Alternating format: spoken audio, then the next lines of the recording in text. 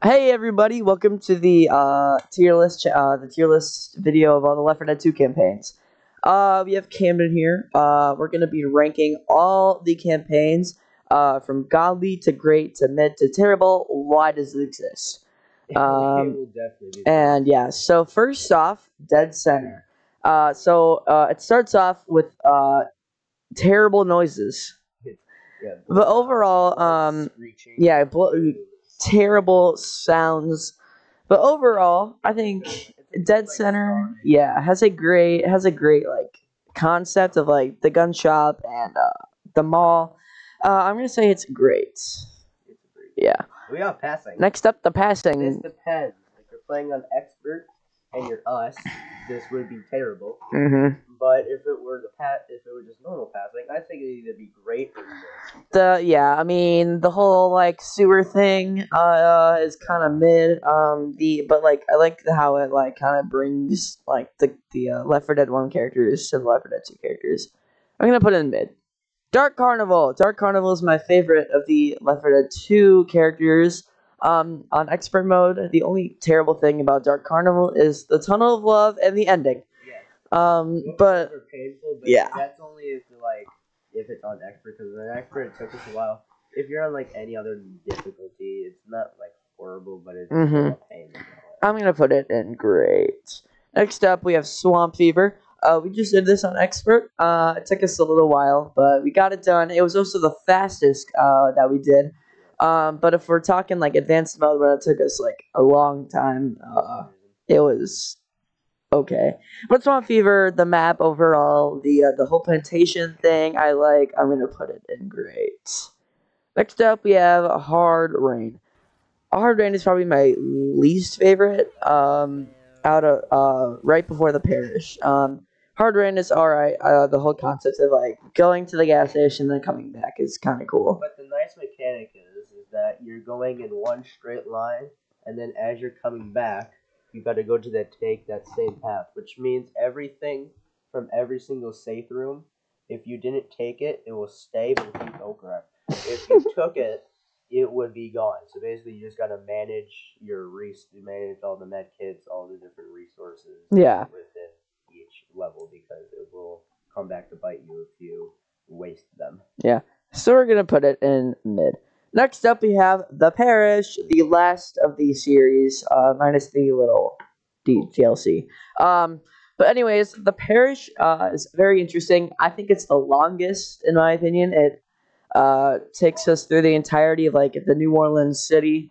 The last level of the campaign is actually kind of cool. Like the whole concept of like getting across the highway on a bridge. On a bridge. Well, yeah, whatever. It's pretty cool. So I'm gonna put it in mid because it's just mid. Coldstream. Coldstream is definitely interesting. It's not my favorite. It's definitely kind of boring. It's just like the woods and the stream. I'm gonna put it in like terrible. Why does it exist? Yeah. Next up, we have No Mercy. No Mercy was probably one of the longest, right? By far. The longest. Yeah. One. And the hospital was definitely the worst part. The elevator.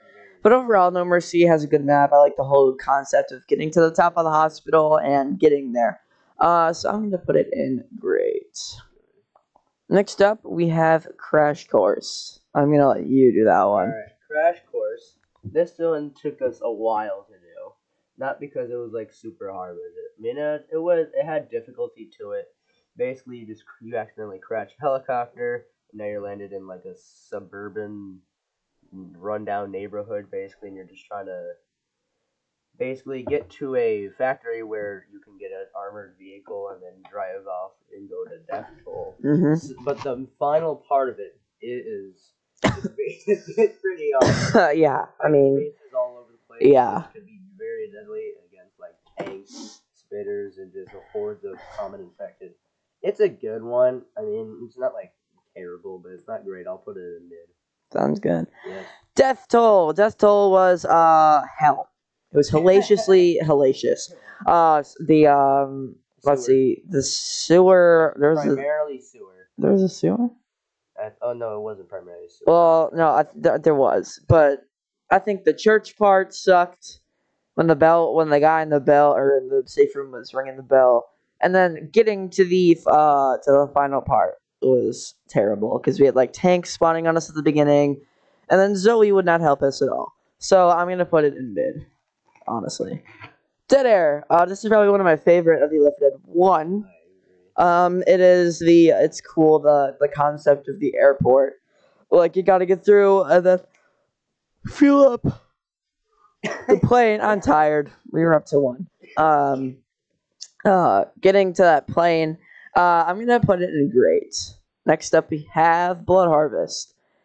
This one was interesting to say the least. You got to go through the whole train yard, and you got to get to the very difficult. yeah. Only if you like knew what. Yeah. And then the little like farmhouse thing was kind of cool. So I mean, I guess I would put it in mid. It's more forgettable. The Last Stand. So there are both good things and bad. Kevin's leaving. There are both good things and bad things about The Last Stand. It took me and Camden an hour and a half to beat it. The last level, there's only 2 levels. Takes a long time. Is not terrible. It's pretty mid. The first level. Yeah, and then the second part, when you're getting the gas cans, you got to go all over the place, and then you just have constant infected on you is like. It sucks. And then you have to survive the 2-tank finale, which I can't believe how hard it's going to be on expert mode. Oh my god. We haven't even made it to expert on I know. So it really all just, I mean, do I really have to say anything else? No.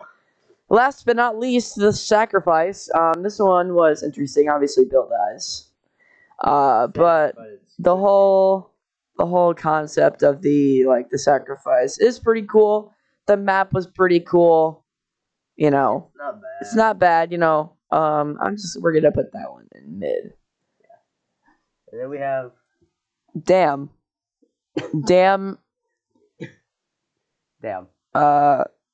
Yeah. Let's just. Oh my god. Anyways, that's gonna be our rating the campaigns from godly to great to mid to terrible as it exists.